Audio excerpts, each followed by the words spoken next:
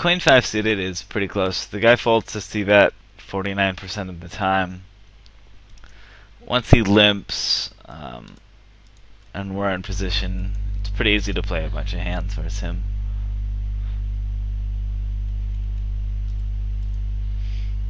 I'm just gonna raise that pot here under the gun with 9-10 suited, just mainly because the 66 VPIP fishes in the big blind. I want to make sure that I isolate versus him, and I don't mind building a pot versus him if he's the only one that calls and we have position. This guy opens the small blind 20%. He did make it 4x. It's pretty nitty. I'm just gonna fold the ace-9. Pretty bad reverse implied odds, even though we are in position. So I got what I wanted. This guy folds to flop bets fairly regularly, 52%. Obviously, a flush draw is nice to go with it.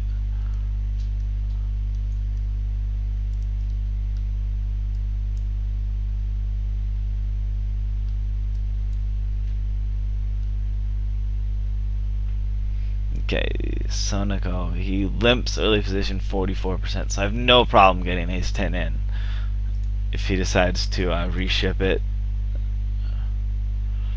Limp re-raise is only 2%, but who knows what size stack he normally plays with. I know right now I'm crushing his range. I just don't want to fold it.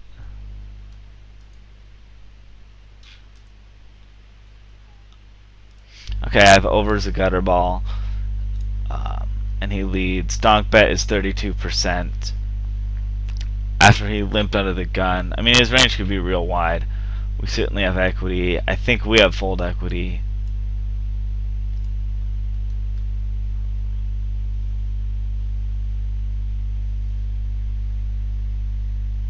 Okay, so yeah, he had 3-8 off. You definitely want to make a note. Oh, I already had a note that he donked. Essentially top pair. I should have read that. For the most part, I just assume that players are not capable of donking top pair into the preflop raiser until proven otherwise, and then I make a note. Like an idiot, I didn't check the note there, so I discounted some of his stronger made hands and just decided to ship it.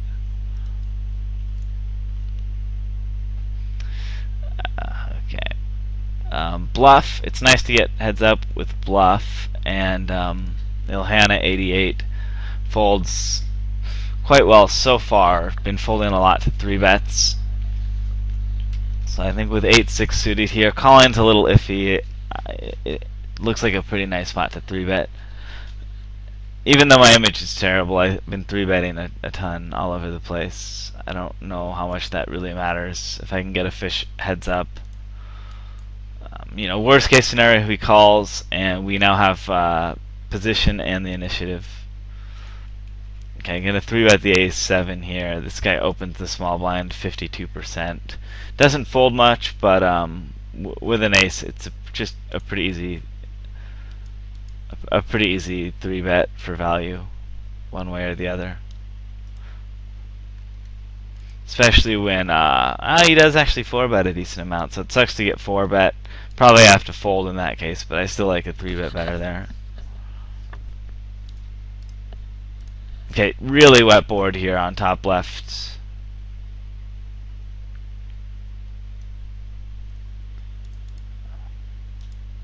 Again, guy opens button 48%, folds to 3-bet 69. Oh, sorry, this is small blind, so he opens the small blind 38. I take it all back, I'm just gonna flat it. And I has a per, he has the 8. Gonna keep calling here. It's a pretty good turn for me, especially when he checks, basically turning this into a bluff. Obviously we have a bunch of outs too. I don't expect to get check raised much.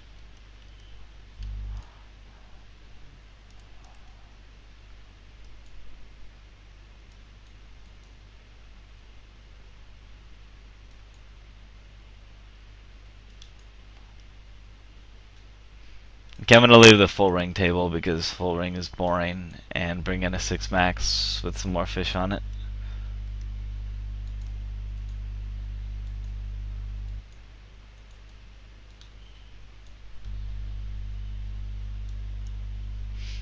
So yeah, I think that my first video will be something to the long lines of 3-betting, finding spots where any 2 cards is a profitable play, and using some really basic pot odd maths to figure that out. Here's one actually. Doesn't come up all that often.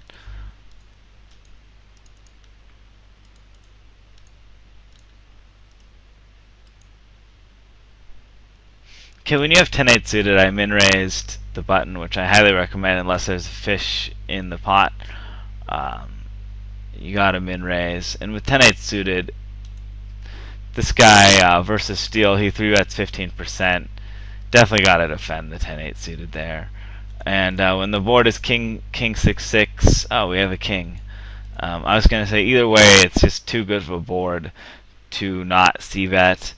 And you can make it real small here. You only need to bet about 10% of their stack on the flop if you're going to get all in. So we can make it like, something like 950, and then we'll make it 1850 and then ship it. At least as far as an overall game plan. Obviously with king 7 it might be a little different, since we only have a 7 kicker and we actually do have the king. Okay, we only lose now to ace king. So there are some merits to just keep betting. I guess hope to get value from 10s or jacks. I think it's probably best just to check as if you're giving up. Maybe see if he wants to bluff. Check back. Pocket 7s, 8s, 9s, something like that.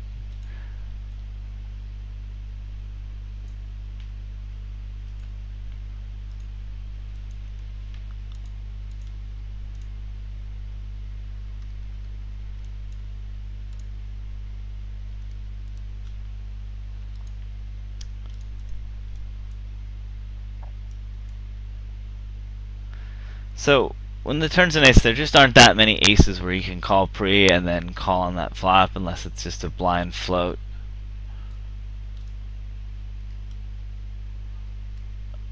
Something like ace jack, or basically any ace if he was just floating that flop. Let's take a look at the hand history and then check back the turn. Oh, I'm gonna fold. I would have called. I was gonna call that.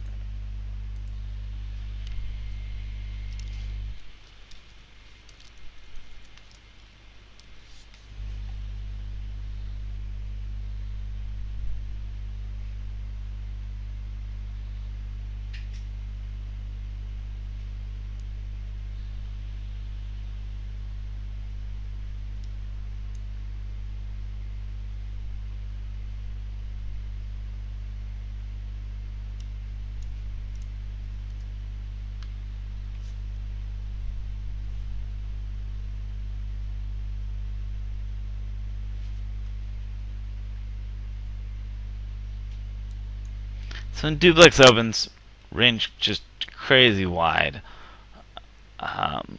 It's a little annoying when if DNA decides to reship. I think we probably have to fold. But my guess is once he limps, he'll get out of the way enough that we can 3-bet the king jack off here for value.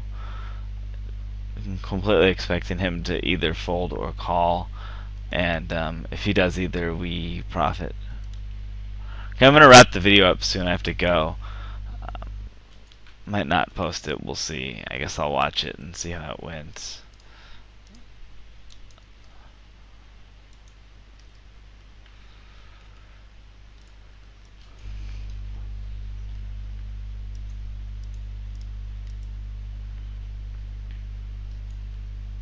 So I'll bring this hand in. I 3-bet here.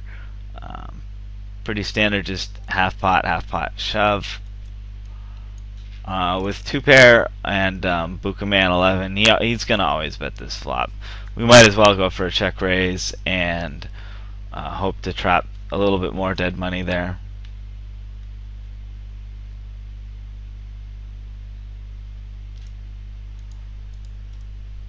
And I don't. Oh shit! I need to put a bet in here.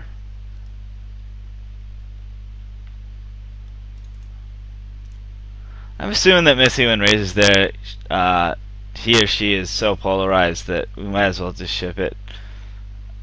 Either has a pair higher than tens, or it's.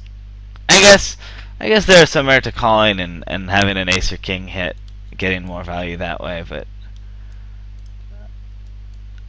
obviously a ship's fine.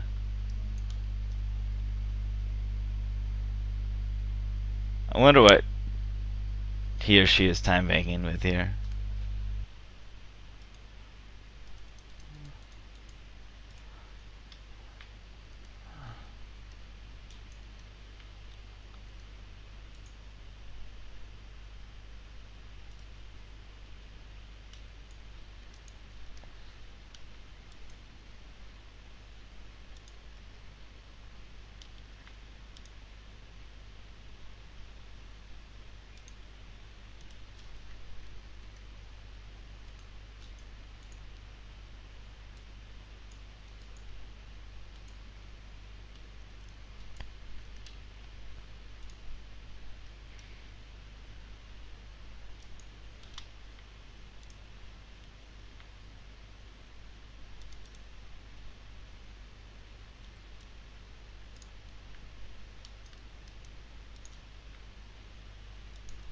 Alright, the ace queen suited here. His 4-bet is 12%. If he 4-bets, especially 120 deep, I'm just in a world of pain, and I think I have to fold. And his fold to 3-bet, because one of the reasons is his fold to 3-bet is so high at 73%. So I slightly prefer just flatting here, since it's a hand I'm not fist pump getting in.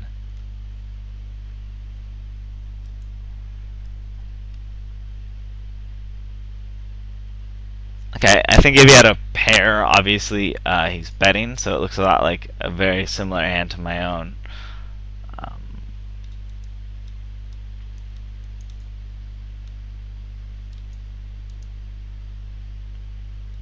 The A10, it's tempting to call.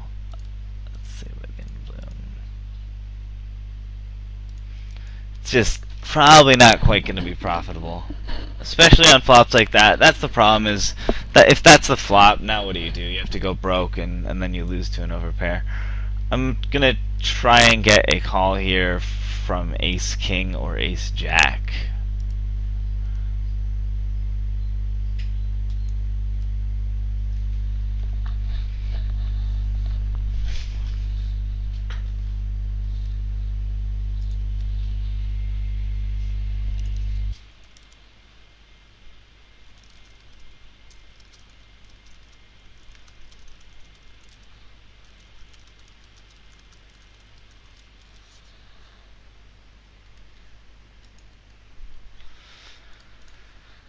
Rice farmer. Oh, sorry. This table isn't on the screen.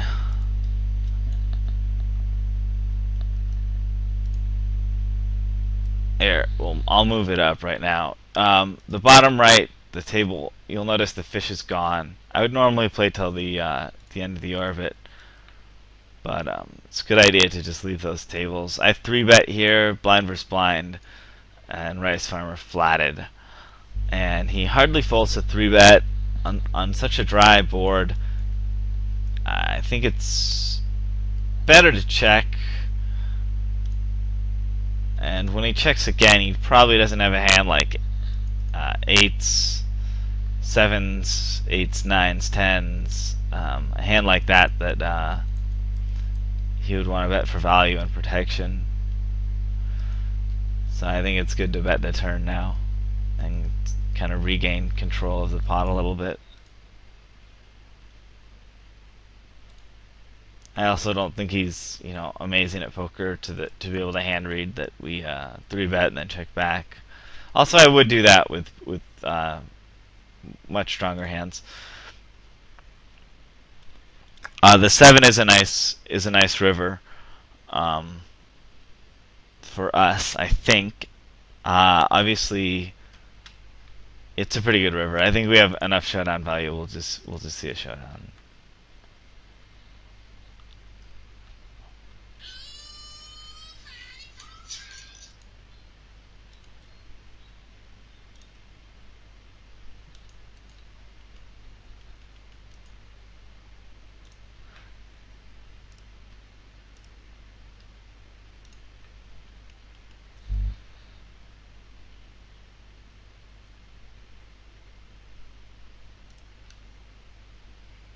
Okay, I got cold 4-bet here, small. I like the sizing by Jasmine, by the way. His cold 4-bet is 4%. If this were higher stakes, and I had a history, and he wasn't such a nit, it's not a bad spot to 5-bet ship it in. Obviously, given these stats and everything, it's a pretty easy muck. Okay, it looks like Duplex just wants to get all in, so we will let him get all in here.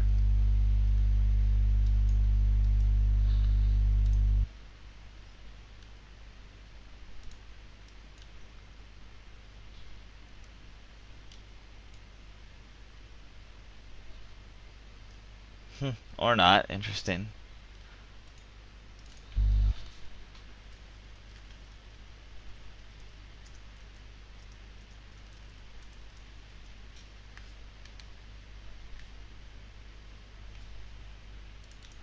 For some other players, I'd call there, but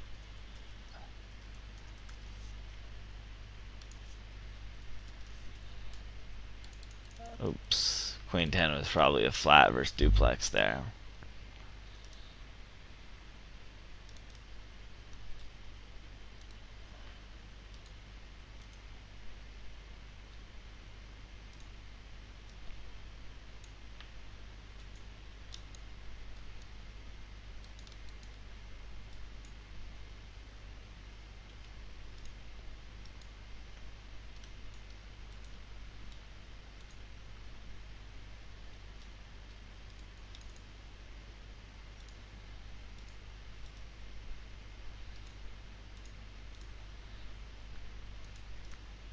I like opening the cutoff to 2.5, the button to 2, to a min raise, unless there is a big fish still in the pot. Then, by all means, make it bigger.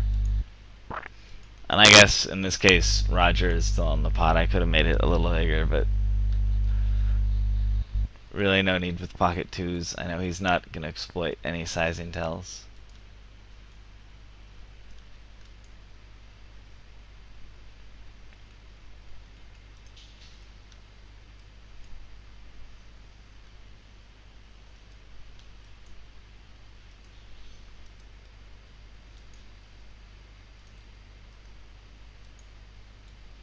Okay, I'm gonna bring in another table with Duplex 7-7.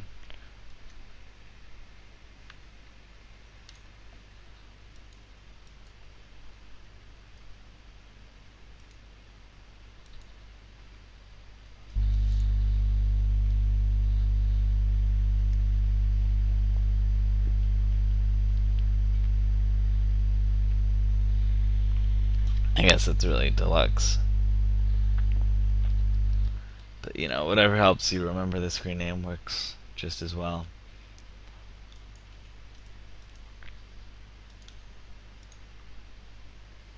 So this 000 opens button 48. I can see his overall fold to 3-bet is 69%. On the button, it's also 69.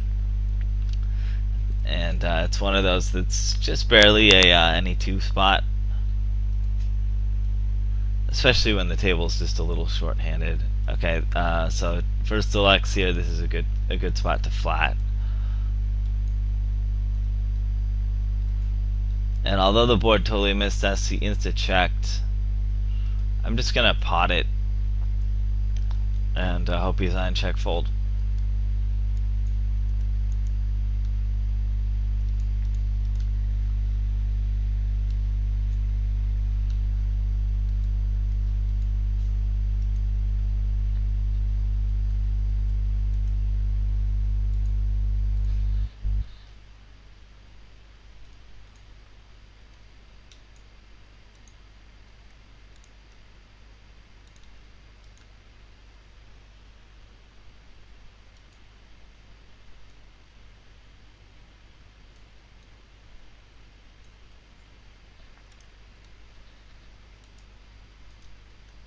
With 8-4 off, when Deluxe opens, he opens the small blind 87%, so it's certainly something to be aware of, that if there's nobody in that seat, as is the case now, that you're gonna have to defend a bunch. And I'm actually gonna ninja take that seat if I can here. Again, with Deluxe, he's just steal on the button and small blind, so steal happy that we're just gonna 3-bet him a lot.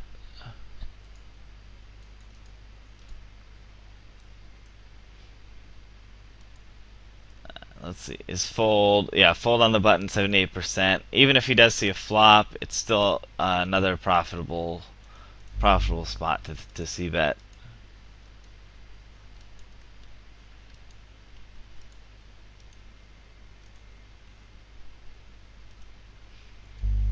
Last time we did that, obviously we had aces shipped and he folded. That time I'm just gonna give it to him.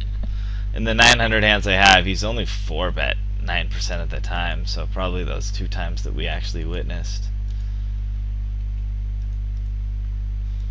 3.5. I really like, if it's 100 deep, to make it 3.5 on the small blind. I think 3 is just a little bit too inviting, and 4 is just a little bit too much money you're putting in, and you're going to be out of position the entire hand.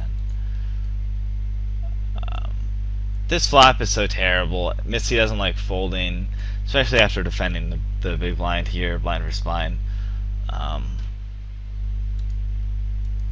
It's nice that I got to check back on the flop,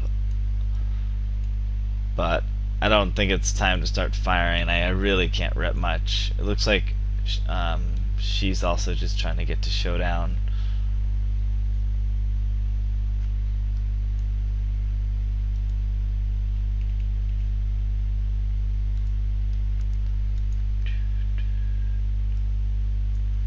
Just gonna fold. Could definitely flat. I think check raise is bad, but it's probably everything but fold is minus EV. With 4-9 suited and a fish with half a stack, I think it's the best option there on the button is just to give it up.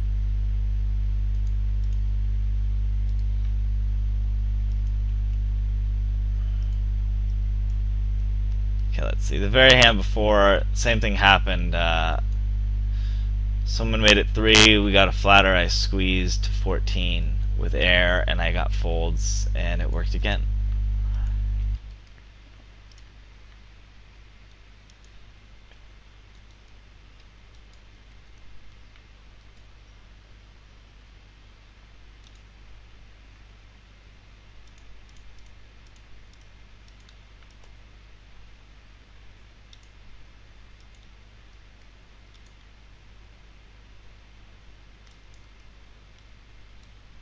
Oops, didn't mean to do that.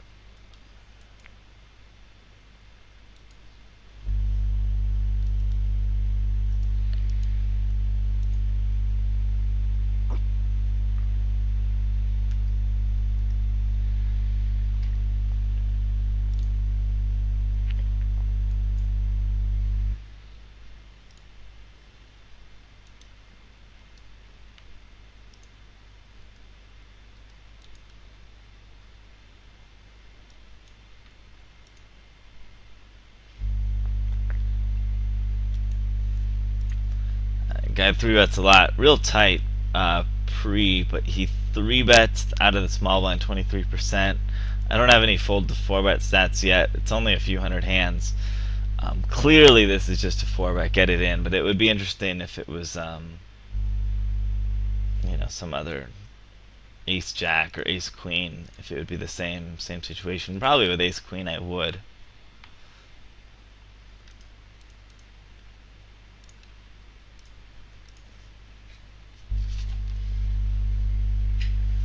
Chop it.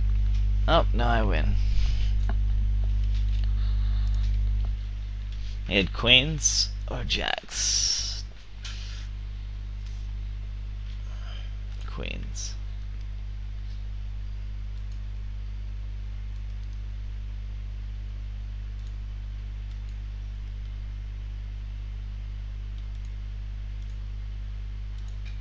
Okay, there's a decent amount of fish on bottom right. However, I don't see any that are above 40 VPIP. So I'm going to move that aside for now and find a better table. Oh yeah, Cowboy is, but we're out of position, which actually just kind of sucks. So the Queen 9 suited again. We'll just 3-bet him. He folds it. He folds enough, and we have the Queen 9 suited.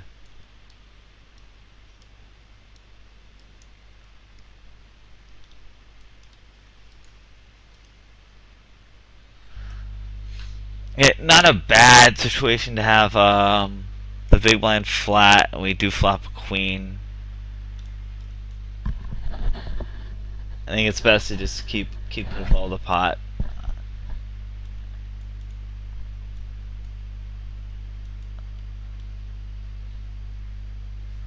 So I wonder if S Palin is flatting with hands like King Jack, maybe even King Queen.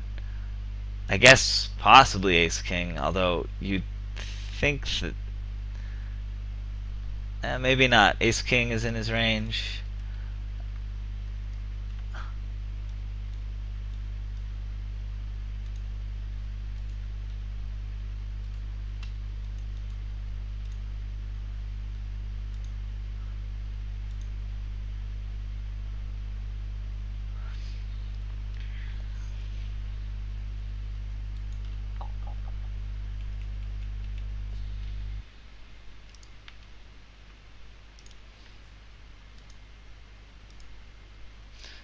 Kind of ran out of time to think there, but I guess we'll just check and hope to God he has pocket nines or something.